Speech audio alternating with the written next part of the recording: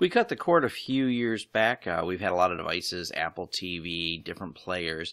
In the last year, though, the Chromecast has come out, and it's a great little $35 device. So if you decide to cut the cord, get rid of cable TV, real easy device to use. I have it connected here, and it's going to be a quick demo of it. Here's YouTube. So you can see YouTube on your phone like you normally do. And you have the little Chromecast icon because it detects a Chromecast on my network. We have 2 of them, so you choose the one here for the living room. And you see the TV switches.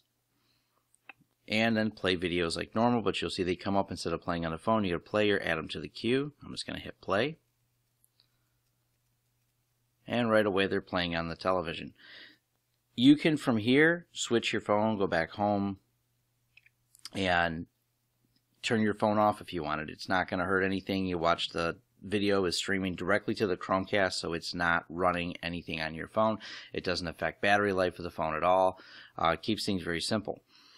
The app lets you switch between the queues like this. So you go right back to YouTube. You can see the queue, everything that you have in here.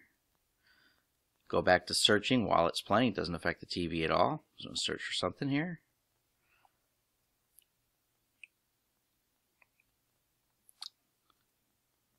And add this one to the queue. And if I don't like what's playing, I can go back over here to the queue. And I can force it right now to switch. If not, when it's done playing the one video, it'll jump right into the next one. Really easy. This also works with multiple phones, computers, all at the same time. So if your friends come over, you connect them to your Wi-Fi network, they can right away jump on the Chromecast and add to the queue. And if you don't like something they put in the queue, you can just go and hit remove, and it shows the queue removed and cleaned up like that. And once again, turn the phone off. Even if someone switches controllers back and forth between tablet, they all work at the same time. Anyone can pause the video that's connected. Anyone can play a different video. Really easy to use. So I'm going to go ahead and hit pause here. I'm going to switch to another app. So swipe that away. You'll see it goes back to ready to watch because we canceled that video. And we'll try Netflix here. See the Chromecast icon. We choose this device or whichever Chromecast you want. You can have as many as you want in the house. Just give each one a different name. And Netflix is now connected. Then you hit play.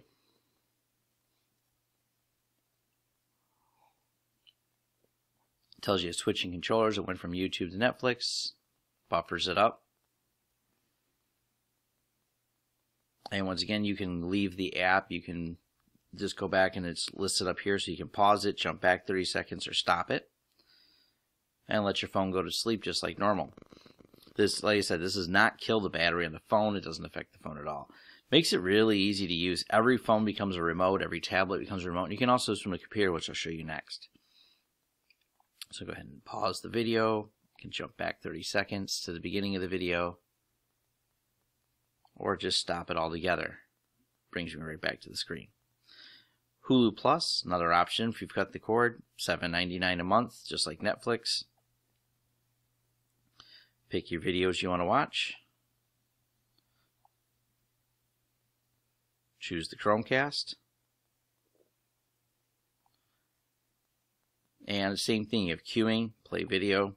You can queue up a bunch of shows you want to watch, so if you're lazy and you just want to set the phone down and watch countless hours of TV, you can just put them all in the queue and watch all your shows together. Great for binge watching. If you got a rainy day, you just want to sit and watch TV all day, load it up in the queue, it'll play.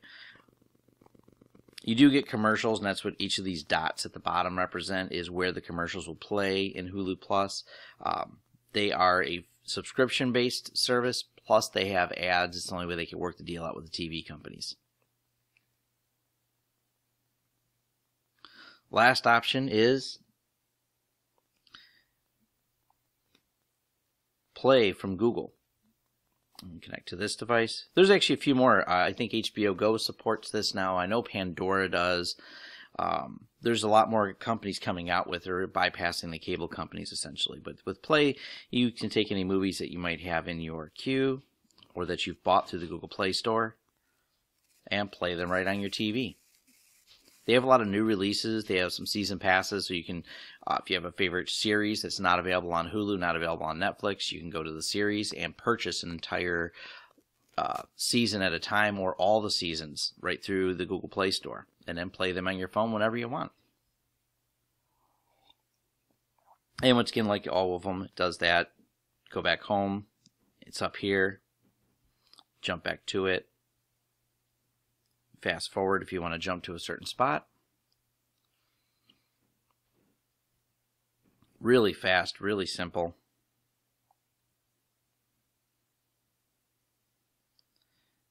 A lot to choose from in here. You want to watch new Wolf of Wall Street movie, $3.99? It's yours. Other option on here is music. So if you have a lot of music you want to play, you can use the Google Play Music Store.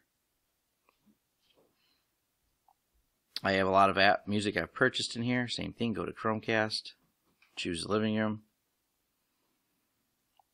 hit play on a song,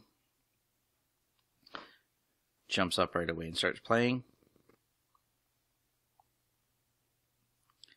Change songs much in the same way. You can play with your playlists, your queues, and use your TV as a complete media center. This is nice because anywhere you have Wi-Fi it works, so you can wander around the house, set it down. Sometimes I use this for background music. It's really nice.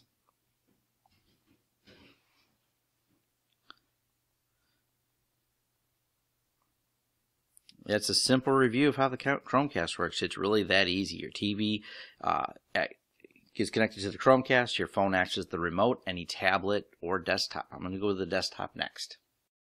Now here's the Chromecast running on my laptop. Right now I've got nothing on the screen, and if you want to connect to it, you just click here, choose the device, and this shows up automatically when you're on a computer with the Chrome browser with a Chromecast plugin loaded. You can play your videos directly onto the TV from here. This works in tandem with the phone, so you can see the queue, add things back and forth, remove them from the queue. The Chromecast icon is highlighted here at the top, and you can cancel it. It'll show you what's playing, or you can just hit stop casting. The other option on here is you can cast your screen. These are great for presentations. You can cast what's in a tab. I'm going to cast the tab itself. Takes a second, and once you do this, it actually is casting what's showing here. There's a slight delay depending on the speed of your computer, but if you got to show something on the screen, really easy. If you're using the Google presentation software, they've got a really neat tool so your presentations can be presented directly into the Chromecast. Present on another device, choose the device.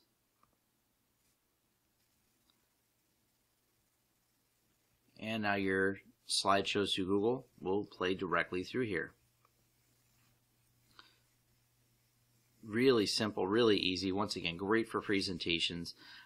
You can still watch your Netflix, your YouTube, and everything else right through the Chromecast like before. It's just not as convenient to me to use it on the computer. A lot of people think you have to have a computer to have Chromecast. You don't. You can jump right in, watch any video, and play it back right through here.